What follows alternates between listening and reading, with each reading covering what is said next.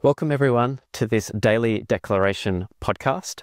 We're thrilled to have our special guest, Kirralie Smith, on joining us. And Kirralie is the director and spokeswoman for Binary, which is an Australian organisation defending the biblical and biological reality that there are only two sexes, male and female.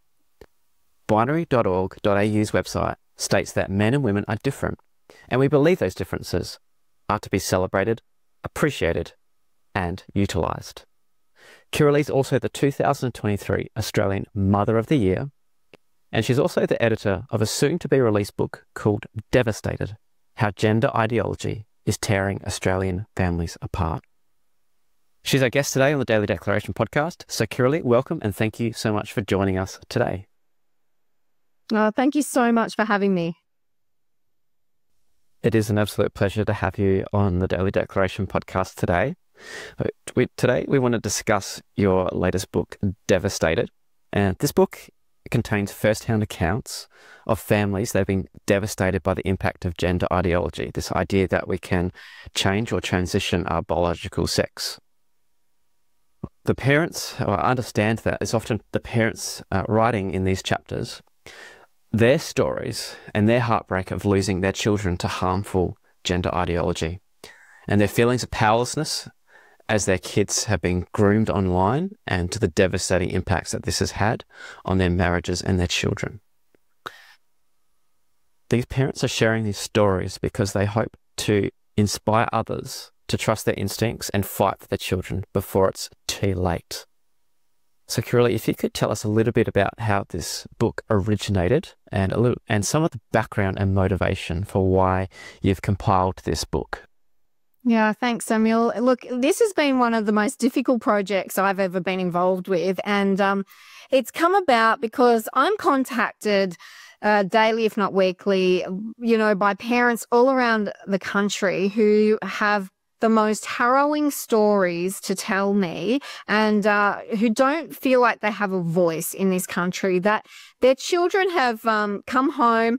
Some are pre the COVID era, but many, through the lockdowns were addicted to screens. That was the only outlet they had. And through that started to question their gender identity. Now, all of these parents, like you or I would, went and sought advice from health practitioners, perhaps from school counsellors, and other things. And they were utterly betrayed by these systems that are meant to help govern them and direct them and guide them in life for the best for their children. But what's actually happened is these children have been captured by this gender ideology that has absolutely devastated their families. And so we have 9 families that have been brave enough to trust us to steward their stories. And it's like I said, it's one of the most harrowing things I've ever been involved with. But these parents have shared how the health system, the political system, and the education system have severely let them down and let their children down, that their children have been lied to and deceived. Many of them don't have relationship with their kids anymore because of the direction that this has gone. And their stories are included in this book so that other Australian families, one, can feel like if they're going through it, they're not alone. 2, that they can glean some wisdom and insight into how to protect their children from this insidious ideology. So I'm happy to keep talking unless you want to interject and ask a question, but I've got so much I can say about it. Yeah, sure. It's very tragic to hear, because many of those families who are interviewed in the book or contain their stories in the book, when they're going to, for professional help, for psychologists or school counsellors or medical professionals, thinking that they're going to be helped in what they, are expecting, is not gender affirming care, but in many cases that's what they got. And as your book says, the results were devastating. Yeah. And look, I'd say at least half the families are Christian families. Many of the families are, just ordinary Australians like you and I. They're not, it's not necessarily from broken homes or major trauma or anything like that. They're just families doing their best to get along, and children who, you know, they're across the spectrum, whether it's they're on the spectrum or they have autism or they've had some, you know, form of trauma in their past.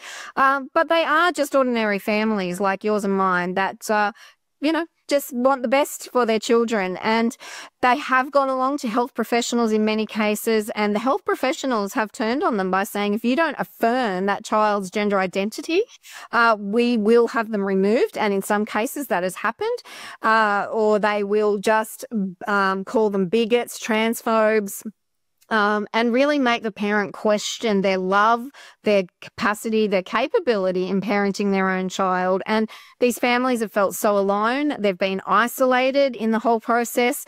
They've done the best they can to say and encourage their child, you know, to say that you are perfect and beautiful and wonderful exactly how you are. You don't need to identify as something else. Many of the families have even entertained and said, look, you can change your appearance in terms of cut your hair, wear a different, you know, different clothing.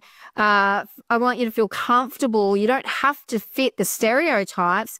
But then they've been sucked in by this system that says, no, you need to go on puberty blockers or cross-sex hormones. And these children's lives have been utterly destroyed because those treatments are irreversible.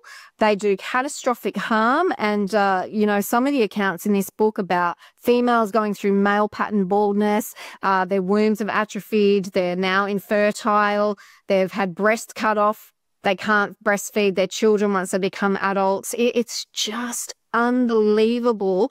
And that's just scratching the surface of those health problems. That is some very deep but very important content that's included.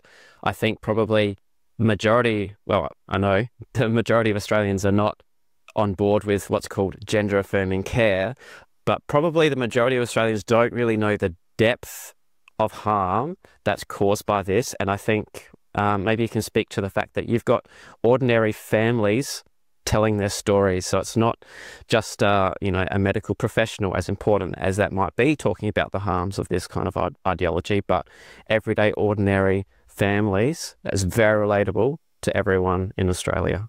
Well, it's exceedingly relatable, unfortunately. And like we do have 2 chapters written by Professor Diana Kenny, who works in this area, and she brings invaluable advice and insight into this area. But the 9 families that have shared, you know, they're just... You know, they work, they send their kids to school, they go to church, they're actively involved in the community. Many of the children are involved in the arts in particular. There's, you know, there's one account where it's siblings, there's another account where it's a husband and the daughter, it's another account where there's a parent and a 4-year-old child.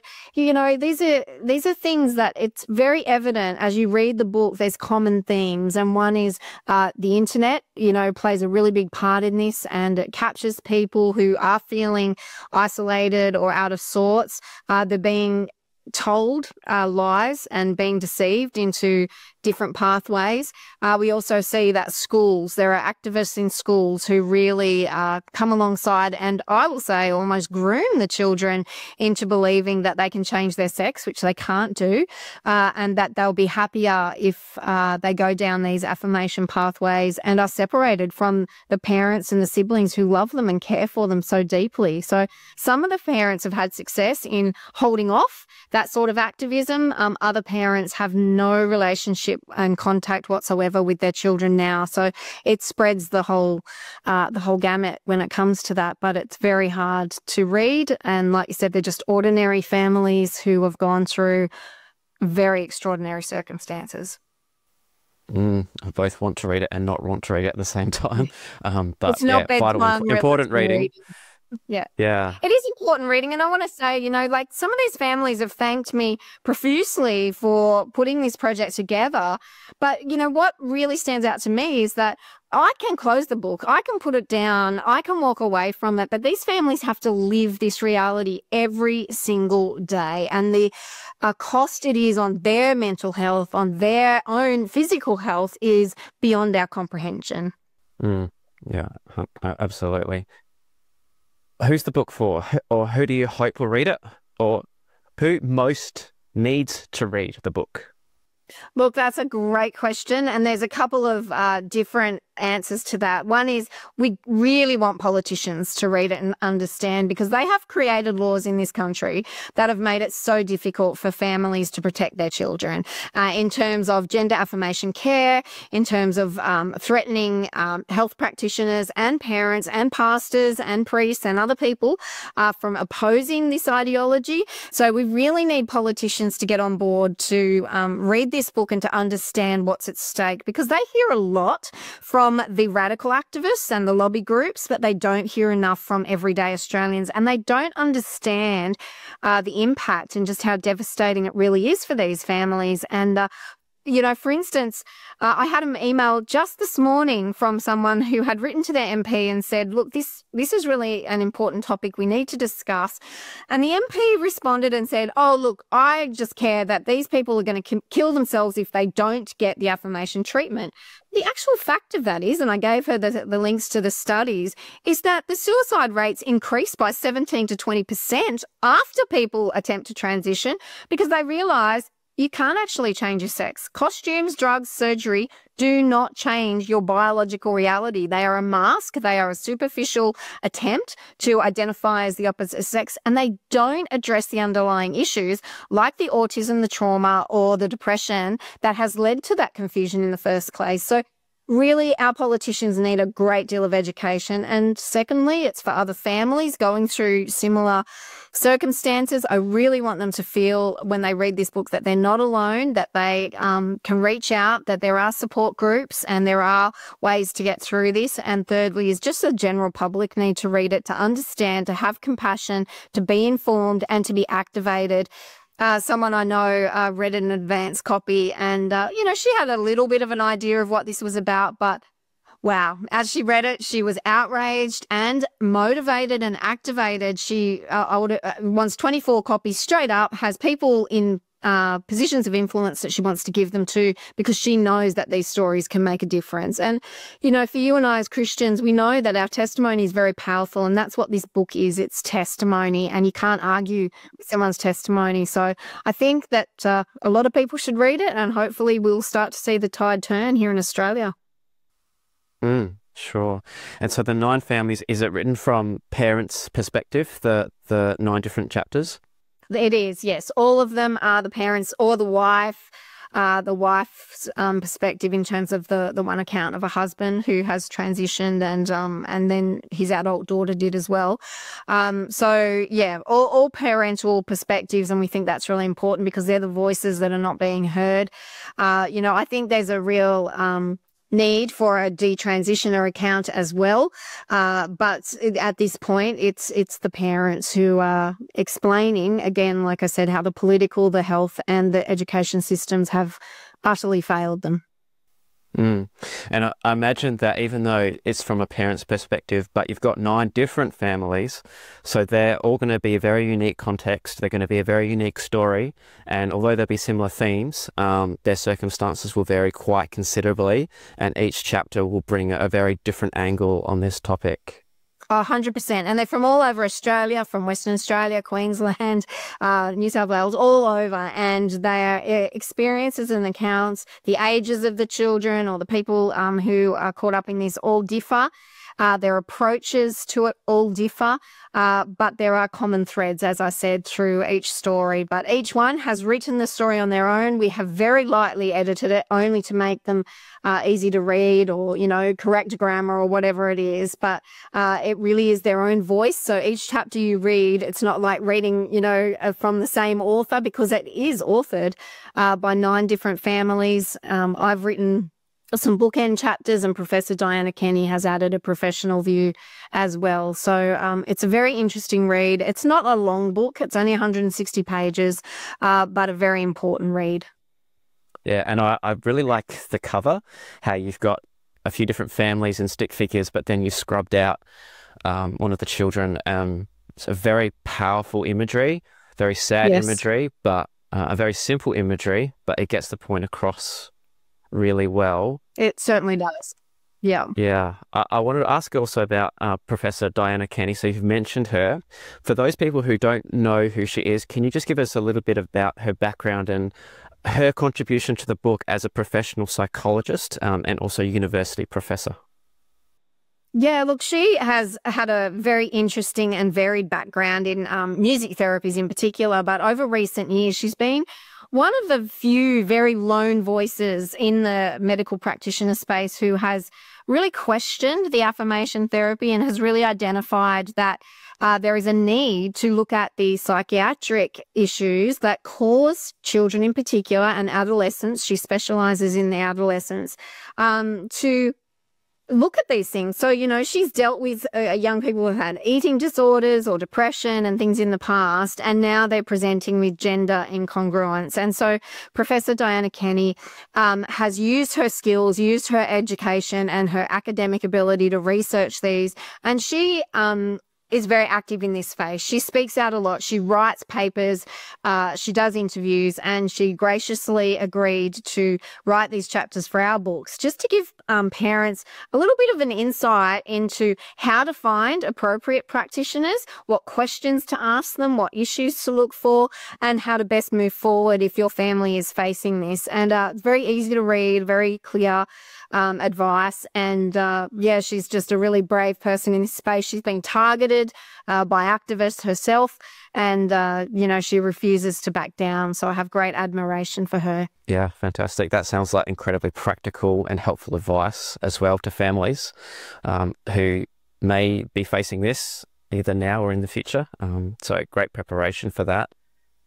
The launch of Devastated is happening on the 28th of November. It's not very far away from when we're recording this. Can you tell us where you'll be launching it and why you are launching it there? Yeah, we're launching it at Parliament House in Canberra, and Senator Alex Antic is sponsoring it for us. It is a private invitation-only event, but if any of your listeners or viewers would like an invitation, they can contact me at Binary for that. And that's mainly to protect the vulnerable families who are involved. They're not all coming, but some of them are. And I really don't want it to turn into a circus where we have protesters and you know, cruel people who want to tear them down. They've been through enough, and they deserve our respect. They deserve our protection. And so Senator Alex Antic has been very strong on this. He's put forward a bill in Parliament that hasn't gotten up at this stage, but to really investigate gender clinic practices and what's going on in our country. And he has been a really strong, powerful voice and advocate for these families.